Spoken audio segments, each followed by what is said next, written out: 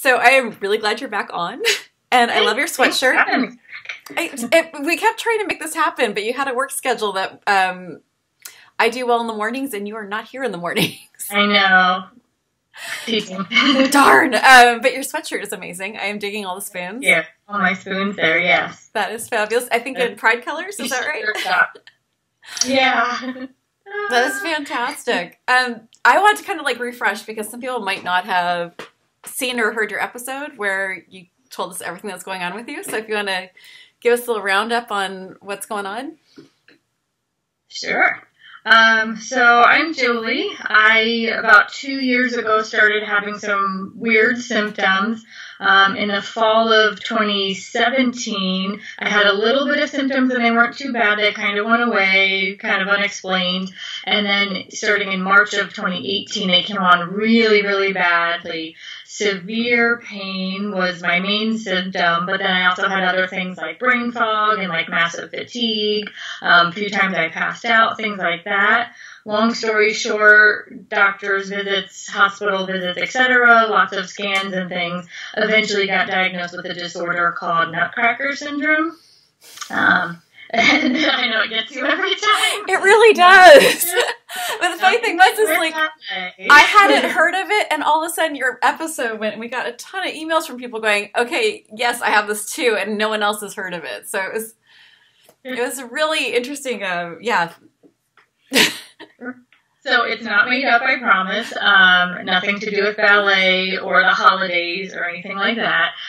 So what happens is, like, so let's say my fist is my kidney and my finger would be the vein that comes out of the kidney. So your kidney filters the blood and then brings fresh blood back to your body. So you should have two arteries that open nice and wide around it, about a 90-degree angle.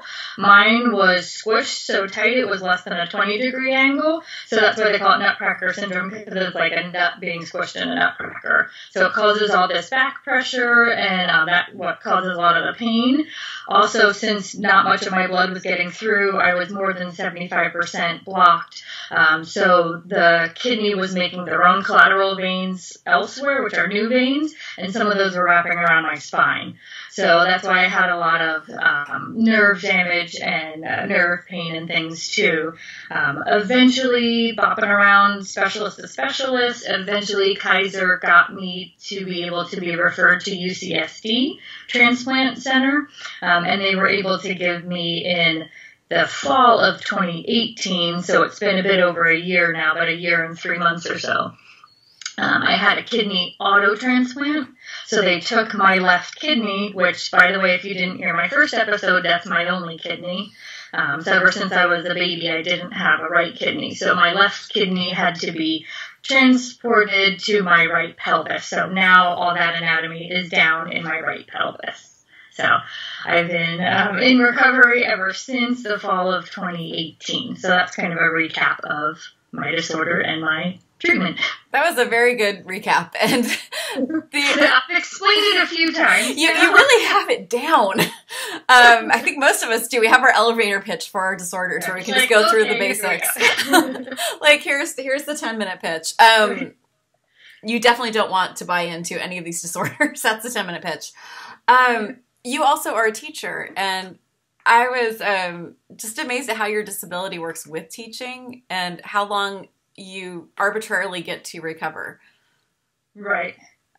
So as teachers, we actually don't get like the government disability. So very fortunately, I had listened to a very wise mentor teacher of mine many years ago and signed up for like our teacher disability.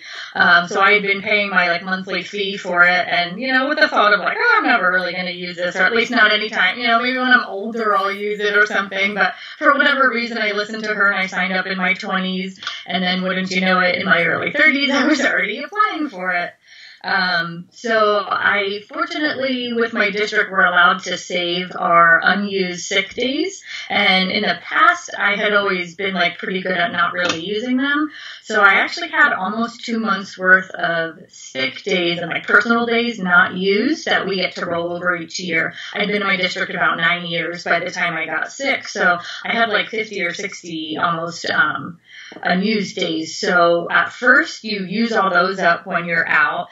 So I was being paid full time in the beginning, and then once those got used up, then I could start applying my disability. But of course, that's only like a percentage of your salary. It's not full salary. So to go from being able to work full time to all of a sudden I'm getting like 2/3 pay, like if that, on top of now I have a ton of medical bills, and I mean, I was buying devices and things left and right. Like, I had to have a walker for a while. I bought that. I had to use a cane. At one point, it was so bad I had to buy a wheelchair, going through heating pads and all kinds of things. So you're getting paid less and you have all these extra expenses. So it's truly the most expensive hobby ever. Like, there's no more expensive hobby than disability and chronic illness. Yes. Yeah. For some reason, at one point, I was like writing down everything I was spending money on, and my husband was like, "Why are you doing this?" I was like, "I don't know. For some reason, like I wanted to keep track of how much it cost, and then it was just getting. Once I hit the $1,000 mark, I was like, in like a few months, I was like, "Wow, this is really depressing." He's like, "Stop! Stop." Well, get it if you need it. Like, you don't need to feel bad about how much money, or you don't have to, like, pay us back or something. Like, why are you writing it down? I don't know. I actually do the same thing. It used to be that you could take it off of your taxes if it ended up being a certain percentage of your income. But it's, I think the laws changed on that. If anyone who's listening outside of the United States is wondering what we're talking about when we're saying sick days, you don't get to just stay home if you're sick. You hopefully work for something that's big enough that either has instilled sick days or you are gifted sick days. And those are the amount of days per year that you can be not at work because you are sick. So like my husband has 14 days, I think, a year that he can be sick. That's it. If he's sick other than that, then either he has to take a vacation time or he just has to go in or he could get fired. So just, anyone who's in a sane country where this is, you stay home if you have the flu, or you stay home if you've had surgery, or any of these things, that's just kind of what we're talking about. Yeah. So I was pretty good for a while. I did have to do a couple of weeks without any pay at all, because my recovery took a little bit longer than expected, and even my disability time had run out. So my sick days ran out, and then I had disability for a few months, and then I still wasn't quite ready to go back. So there was like close to 3 weeks where I just like didn't have any pay at all. And part of why I did push to go back is because my insurance was about to run out at work. So here I am, like with all these terrible issues, just having massive surgery, and they're like, "You come back this month or you don't have insurance." And it's like, wow. Okay, I guess I'm coming back next month. Yeah. And then sidebar again for our people outside the United States, our insurance is tied to our employers. That's, just, we don't get it through the government. We have to get through working with our employers. That's beyond cruel. Did they have any other solutions for you, or is just come back or else you lose insurance? I could have paid, but it would have been like astronomical to pay for the insurance, like the COBRA kind of. Yeah, we were like almost $2,000 a month when they offered COBRA to us.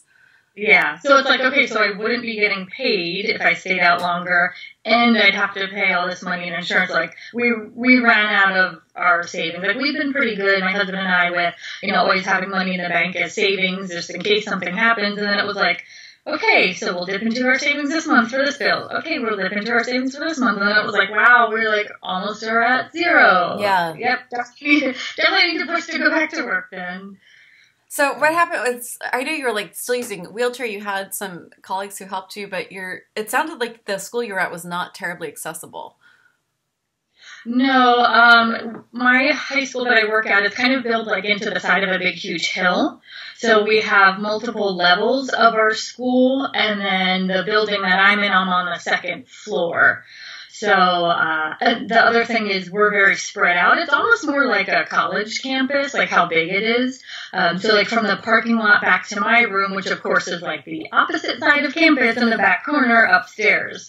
So even just physically getting from the parking lot to my car takes many minutes, even for a healthy person, let alone someone who's, struggling. So part of me waiting to go back was like, can I physically walk that distance? Can I physically walk up the stairs in case the elevator's not working? I'm in a science lab, so the doors are really heavy because they do this special like blast-proof door. So like even when I was sick, like I could barely even push open my own classroom doors because it was so heavy.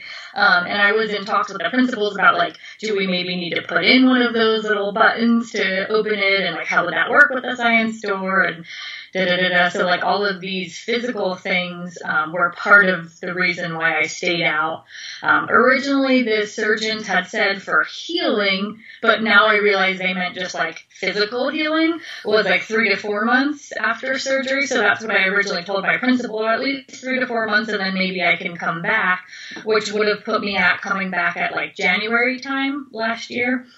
But as it got closer and closer, I'm like, would try to do like little walks with the dogs or other like activities at home. And I would get so tired that I'm like, I don't think I can go back after 4 months. I fortunately had a fabulous long-term sub. She did a wonderful job. So she was doing great with the classroom. So I didn't have to worry about that. But originally I was going to see if she could job share in January, and at first it didn't sound like she wanted to. So it was like, if I come back in January after the holidays, I'd have to come back full time. And there was no way that I was making it full time. Plus I live about 30 miles from my school. So it was also commuting in the car all that distance. So after talking to my surgeons, they're like, yeah, no, we're not going to clear you to go back to work full time. So then I had to go back to my school and be like, yeah, I'm not coming back in January. I can't do it. We're on a trimester schedule, so the grading period ends in the very beginning of March, and then a new one begins. So March was 6 months after surgery for me. So I was like, okay, that could be a little bit more reasonable. So I wound up staying at home an extra 2 months. And that's where it got me into like a few weeks of not having pay, but it was worth it for me to be home and just rest a bit longer. And then just from March to June, I was like, okay, that's only a 3-month period before summer. Like I could push it and, try to get through it, and then I'll have summer to rest. So we decided to just let me wait until that grading period was going to switch over.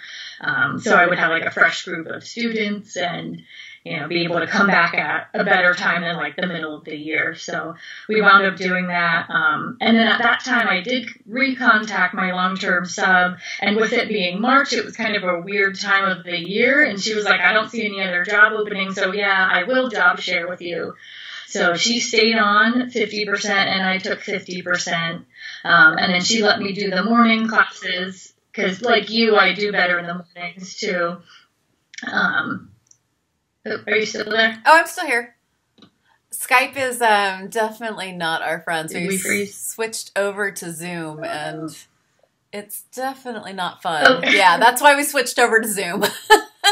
Skype is super unreliable. But you were saying, like, you were able to take the morning. Did that mean you had to take the 50% pay cut as well? Yes. Oh. Yes. I went back to work, but I didn't make much because I wanted to try to go back, and I thought it would be a good idea physically and mentally to try just part-time. So I did the 50%, I got the mornings, and then I would get to leave at like lunchtime-ish. I would usually eat lunch at school, and then I would go home after that, and then my long-term sub would do the afternoon classes for me. But yeah, that meant I only got paid 50%, and then it meant my insurance was quadruple the price that it normally is. It's pretty crazy. We're in like not just much as normal, quadruple the cost as normal. So like my actual take home pay was like hardly anything at all. And like you and I, we get along so well because we're in like pretty similar situations and things. And one of the things that we have is we are married and we have a partner who works full time. And so like that's like as insane as people who are listening in other countries are going, oh my God, you people in America are like going bankrupt and dying. Yeah, we are. That's absolutely true. That is not overestimating this. But we're lucky enough that we have a spouse who brings home money. Like if you had to do this and you were living on your own in an apartment or in a house that you owned, you wouldn't be able to make your mortgage during that time. Like Yeah. Like, there's no way you can. This is. I'm so sorry to like hijack, but this is like something that we're in the middle of like dealing with right now. Talking to my husband's bosses because they just changed our insurance to $6,000 deductible. So that means we have to pay $6,000 before the insurance does anything, and then it's only 85%.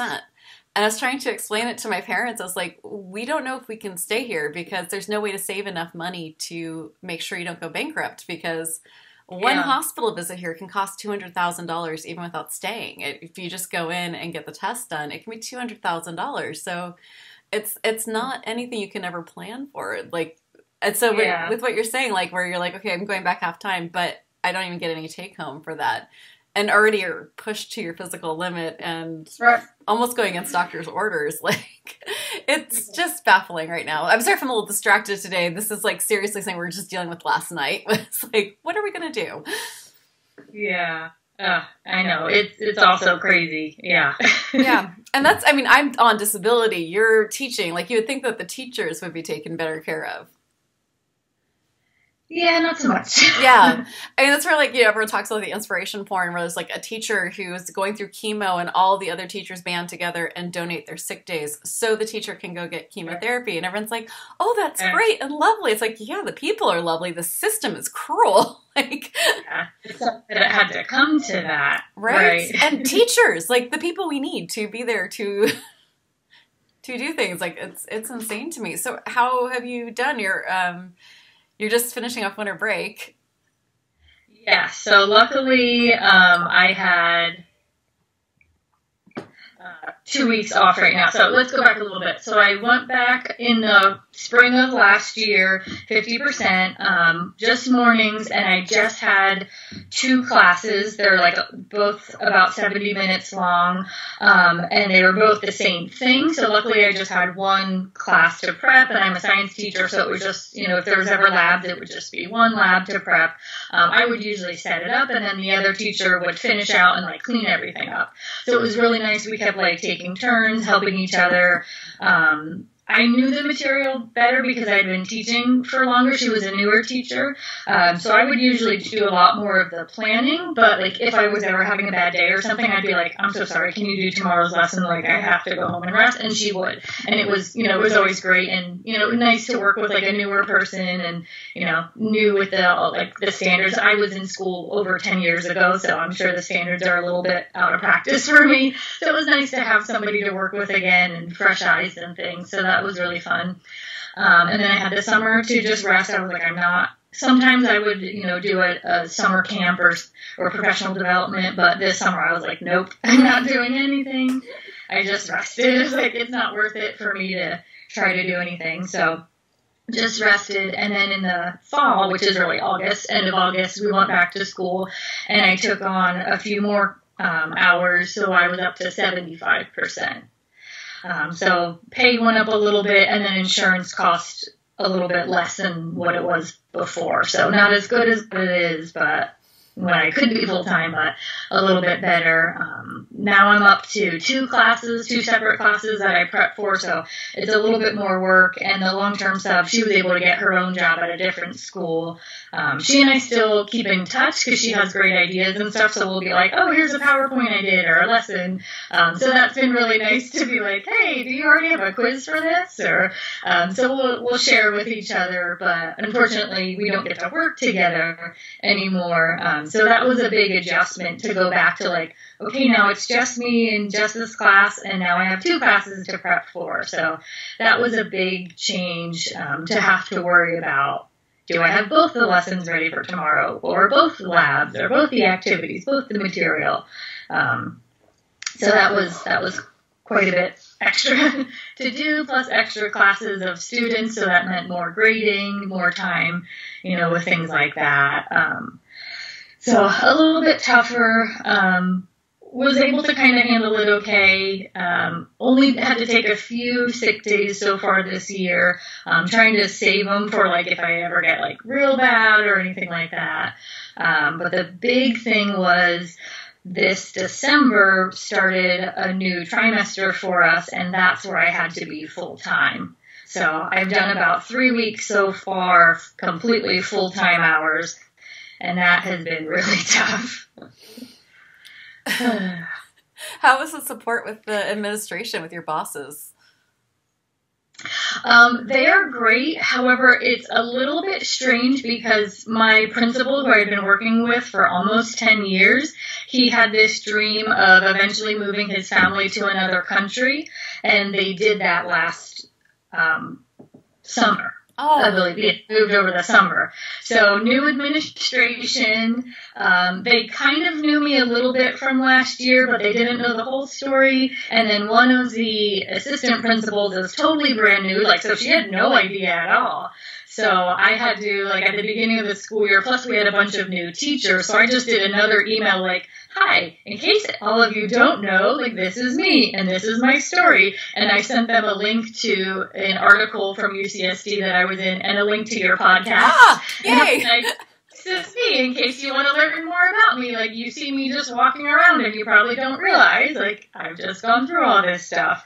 So it was a little weird to have to, like, re-explain everything to everybody and kind of point out how serious it was, because they just see me, 30-something-year-old walking around like, oh, I'm like, okay. They wouldn't think anything, special. So if there are ever times where they see me, like, sitting down all flushed or whatever, they're like, what's going on? I'm like, remember the little kidney transplant thing? Oh, that was you. Oh, okay. Yeah, you work at a really big school. It's not like, in some of the smaller towns where it's just, one building. I mean, you're almost like at a junior college with... Yeah. So they've been great, but sometimes I just have to remind them of, like, okay, I'm still in recovery. I'm still not 100% back. And I think people in general are, if they haven't been through anything big, are like, oh, it's been a year or so, you're just recovered and you're better, right? You're back to normal. And it's like, well, I don't think I'm ever really going to be back to what I was before I got sick. And yes, I am so much better than I was. Like, don't get me wrong, this surgery did fix my Nutcracker, and that pain is gone. But I still have a lot of, like, lingering aches and pains and soreness. I can do a lot more than I could before, but I still have to limit myself with, like, how much activity I do. I still need to be careful of, like, what I eat. There's still some food that, like, really upset my stomach. I'm sure you can understand all the different medicines I was on, like, just totally wrecked my, GI tract. So there's still stuff that I eat, and I'm like, oh, bad idea. Let me go get my digestive tubes and my Tums. And, yeah, there's still some lingering stuff going on. That was the other issue last night. My husband had not what I would call a fight, but a come to Jesus moment. It was a very, like, just the discussion on how you time your medication, and, like, just trying to explain to him, like, if you're home 2 hours later, I've completely switched what medicines I took. Like, because, it's that kind of thing where people don't, if you don't have a medication grouping where you're like, okay, I can take this, but I'm going to be completely a zombie, or I can take this, but there's going to be a huge digestive issue, so I don't want to go out if I take this pill. Like, I need to be near the bathroom if I'm going to take this one. Like, it's hard to explain to people, like, how much you have to factor into your life, like, what you eat, what you can ingest, and what you can ingest with what pill at what time. Like, that's a lot of mental gymnastics. Yeah, over the summer, I weaned off of gabapentin, was my, like, final nerve pain med. So I in the fall of last year, I was able to wean off the narcotics and eventually wean off of the muscle pain medicine. But then I finally weaned off of the gabapentin, and oh my gosh, detox was horrible from that. Like, I don't think people understand, like, oh, you just don't take that medicine anymore. And, like, thank goodness I decided to wait till summer when I wasn't working, that I had that opportunity, because it was awful. Like, I felt like a crazy drug addict or something. Like, several weeks of, like, just horrible feelings and upset stomach and headaches, and, it was just terrible, like, feeling jittery and shaky, and, like, just having to deal with all of that. Like, you think you're better, and you're like, oh, it's a good thing to get off my medicine, and then I was like, wait, what am I doing? Is this better that I'm off of it, or should I just keep taking it? I don't know. So were you, like, weaned off of it, or did they just go, okay, this is the date you're done? No, we weaned off of it. We did slow it down, because I was taking 3 a day, so then it was like a week of 2 a day, and then a week of 1 a day, and then every other day. So it did take several weeks to get off of it, but even still, like, just detoxing all of that out of your body.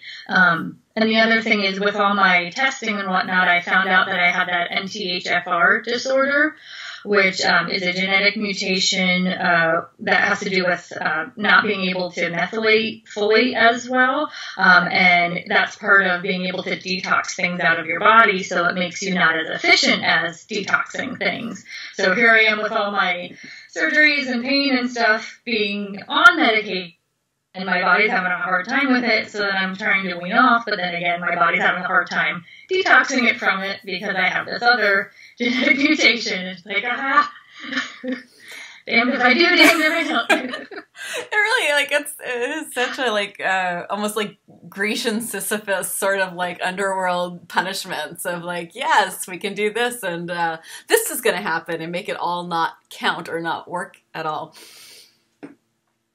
That is insanity. How did it go with all the kids? Were they aware of what you were dealing with, or were you? Yes. I was very open with all my students and parents and whatnot. But when I was still trying to work for a while, it was like a month and a half of me still trying to work when I was very, like, obviously openly sick. You know, you try to do your best as a teacher to not really show if you're not feeling well usually, but I mean, you can do that if you, like, have a cold or something, but not when you're in the level of pain that I was in. So at that point, my older students saw me getting that sick. So when they saw me coming back, they knew what happened. They were very, supportive and happy to see me back and everything. They've been great. The newer students who didn't know me at the time, like, I had to kind of explain, like, all right, so I'm only here in the mornings. If you need me, like, no, I'm not here in the afternoons. You have to email me, or, if you see me sitting down more, like, I have to rest. So I, kind of gave them the whole spiel, and I emailed all the parents with the link to my article, like, okay, this is what I just went through, and be patient with me if I, take a while to grade your kids' papers or whatnot. Like, I have a lot of doctor's appointments, I need to rest a lot, So I've been very open because I wanted people to know. I didn't want them to just be like, who's this teacher? I'm like, why is she taking forever? Or, like, what's wrong with her? Why is she taking all these sick days? So I wanted them to, be aware of everything and hopefully be a little empathetic rather than, like, you can grade this quiz for a week, just, like, come at me or something. Like, whatever, there's a reason why. Yeah, so the community has been very supportive. Managing expectations, I've learned, is, like, the most important thing anyone can do, because where, like, big problems come up is because expectations weren't met. And I find that, like, true in just about everything. Yeah, so I've been very forward with pretty much everybody. Friends, family, other teachers, parents, students. Some of them had seen me, like, wearing braces or using the cane or whatnot. Some of them had seen me sitting with the heating pad. So, like, I would just be very open, like, I'm having pain today, I need to go sit down. If you have a question, can you come up to me, like, bring your computer up to me if you have a question. So they've been pretty good about that. They've also been really cute. Like, if I'm like, oh, can somebody pass out the papers for me? Oh, I'll pass them out for you, So, like, giving them more responsibility and asking for help. Like, usually there's at least a couple of students who are very understanding and are excited to, get up and be helpful. So that's been really good. I used to be a long-term sub, and I was amazed, like, how, like, helpful is. I had the same disorder I would be long-term subbing the teacher for, but she had sick days. I, as a substitute, didn't. So I would be in there having the same flare she was. And, like, I couldn't believe how great the students were. Like, a whole room full of 13-year-olds. And they were, like, the nicest people. Like, oh, you're having trouble walking. No worries. I got this. Like, wow, you guys are great. Yeah, every once in a while, they'll even tell me, like, you can go sit down now. Like, go rest. I'm like, okay.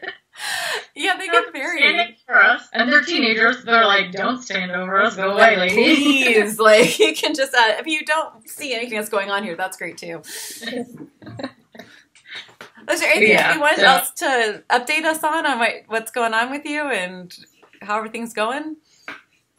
Are you all done with the surgeries, or are you scheduled for more? Am I done with what? Are you done with all the surgeries now? As far as I know, yes, hopefully. Yeah. As far as our plan. So that should be it as far as surgeries go. I did, like, a lot of physical therapy, but I graduated from that a few months ago. I was doing acupuncture and cupping and different things like that. But I recently had stopped for those as well. It was really hard to maintain going back to work and all the appointments. So part of it was like I was doing better, but part of it is also like, how do I work and commute and fit this in? So some of it was like I was ready to be done, and some of it was more like I kind of just have to take a break for now. So overall, I'm doing a lot better, and I have more energy. I'm able to do more, like help a little bit more around the house and things like that. But I still need to be careful, and I still need to, ask for help when needed. A couple of things I wanted to mention. I wrote myself little notes here. I forgot to mention when I went back to work.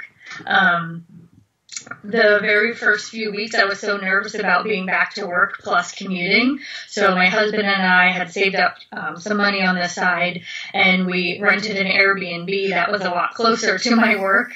So for like the first almost 3 weeks, I just got to be like 10-minute drive to work and back, and then I would be home and just rest. So then he would do the commuting, because we both work, of course, on opposite sides of the county. So we picked an Airbnb that was much closer to my work for the time, just to like make sure I was okay getting back to work and commuting. So any of you who are trying to work while you're disabled or, after surgery, you might want to consider making some concessions and doing some things. So doing the Airbnb a lot closer. If you have the resources, really, that's amazing. Like if you have that resource to be able to do that, that's fantastic. Yeah, because now that I'm back to just commuting myself, like that's rough. Like I'll get through my day and I'll be okay, and then an hour commute home. Then by then, like I'll just come in like a zombie. My husband's like, "Uh-oh, bad day, bad commute." Like he's like, "Sit down. Here's a heating pad. I got dinner." Like, seriously, he can tell just by looking at me like what kind of day I've had or how good or bad the traffic was that day. I mean, it's just like the thought of like commuting in traffic is just so like insurmountable. But like if you don't have access to a vehicle and you have to like get on a bus, wait at a bus stop, get on a train, get to like, it's so like there's someone in my Eller Stainless group who has to do that just to get to physical therapy. And then like getting back, I'm like, I bow down, and I'm so wishing there was some better way to like, I want Uber and Lyft to start subsidizing, car rides for disabled and people who need to get places, because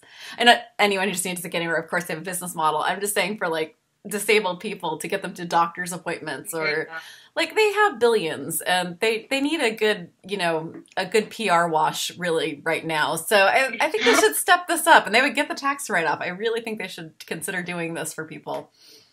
Yeah, I've been thinking about stuff like that a lot lately, because I keep seeing the commercials for like the American Cancer Society and all the stuff that they do for patients with cancer, which is phenomenal. That's fantastic. But if you don't have cancer and have a different disability, then you don't have free rides and you don't have free house cleaning and you don't have people bringing you meals. And it's like, okay, yes, I totally understand and I support that. But what about all the people who don't have cancer? Like, we can't dip into that fund, but we still have problems. So what's the organization for us to get free rides, or for us to have people be our angels to clean our house once a month, or whatever it is? Like, what's that organization for? Yeah, exactly. And that's something even I've been talking about with the podcast, is we wanted to grow it to becoming something bigger so that we can create something like that. That is our end goal, is that we'd be able to create a fund for people with disability and chronic illness that would be able to do that kind of support. I also want to make sure we have a political arm to have a lobby for chronic illness and disability to really push for universal design and slush funds like that for everyone. Yeah. Yeah. So 20 years is the end goal on this. Hopefully we'll all be okay to do that. Okay. We'll see it one day. I'm hoping. I'm sure trying for it. What other notes did you have on there? Another thing that I started, which we've been having so much fun with, so just work alone and commuting basically takes all my energy, but then, what do you do for the rest of life? Like all your meals and your cooking and your dog walking and whatnot. So I had realized that several of my other friends would usually do meal prep over the weekends too. And so I contacted them in the fall and was like, would you want to do meal prep together rather than each of us doing our own and then having like a week's worth of the same meal that we get tired of? So once a week, usually on Sundays, as long as everybody's okay and like feeling up for it, we usually take turns at each other's houses. And one of the people is literally my next door neighbor, so that's very convenient.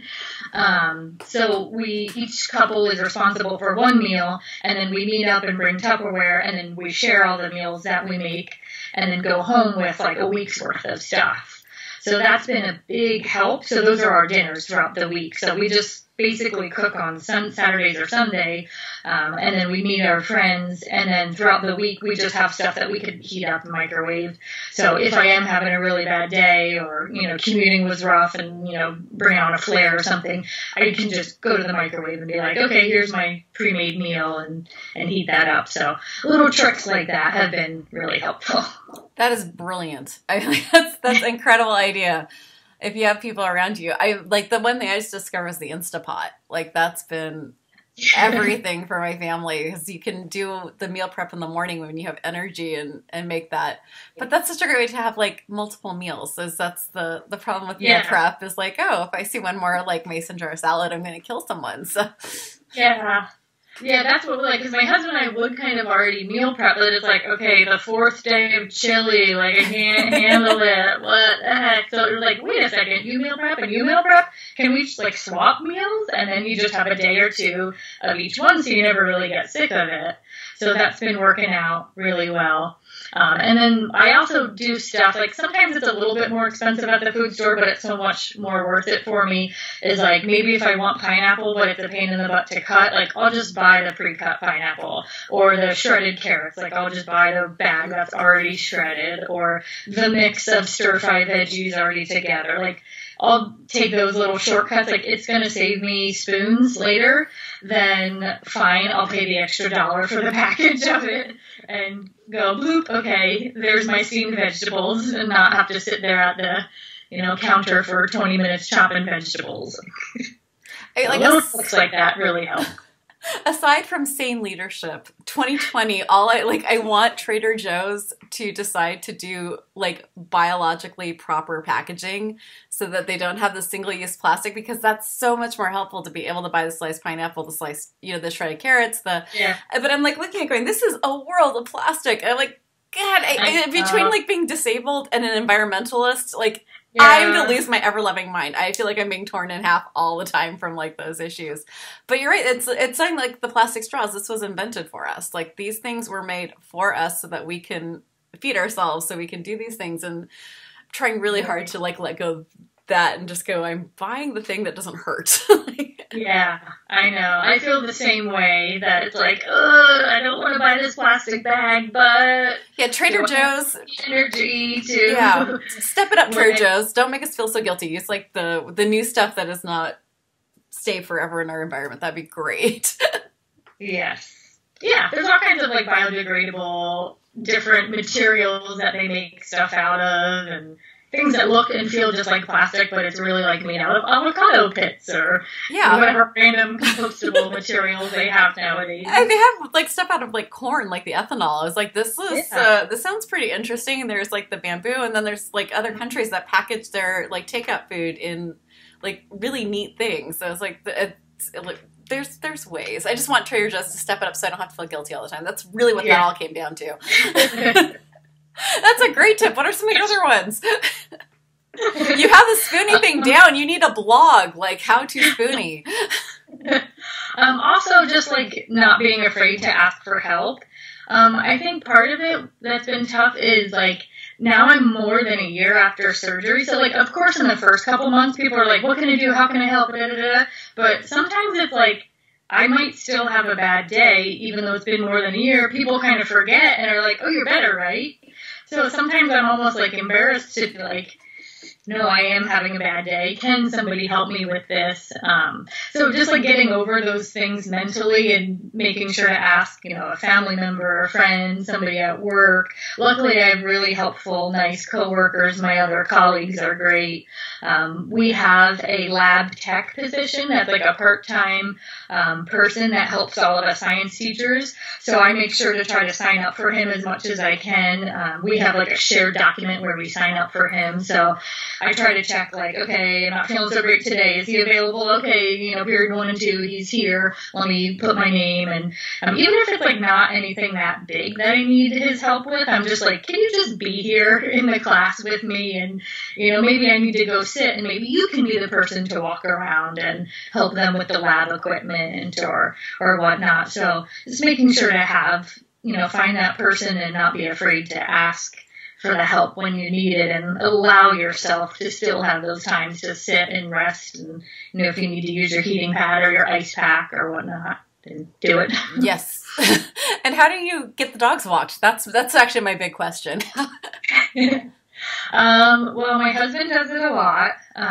Sometimes I can. So like part of my own physical therapy, I try to push myself a little bit to go. So I try to go like once a day. Usually the dogs get a walk twice a day. My husband definitely does it twice, and then I try to go at least for one of the times.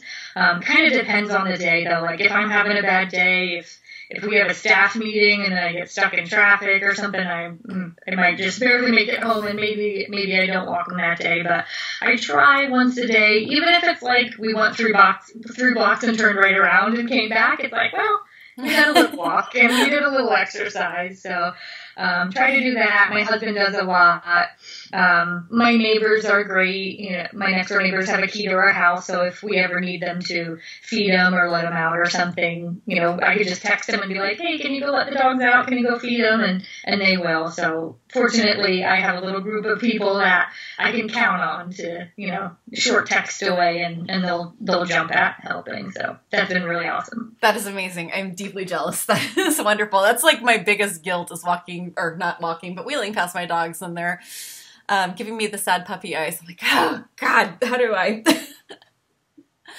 So is there any other tips? You are really good at all the tips. I want you to like start like some sort of like daily or like monthly blog post for us with here is the monthly Spoonie tip of the month. That would be fantastic. I guess part of it though is your diet really does make a difference.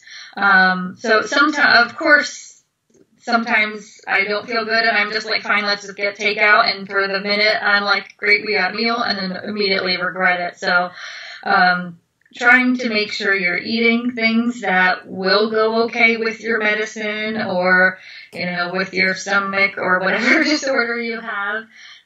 Trying your best to keep at least some fresh produce so that it's not all like processed stuff, because it definitely makes a difference. If I'm eating junky food, I definitely feel way worse and get more bloated and achy and yucky.